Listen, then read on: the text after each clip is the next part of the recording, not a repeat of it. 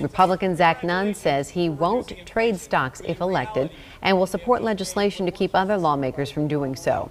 The announcement comes amid controversy surrounding Democratic incumbent Cindy Axne's finances. A report this week found the Congresswoman traded Wells Fargo stock while sitting on a committee investigating the bank.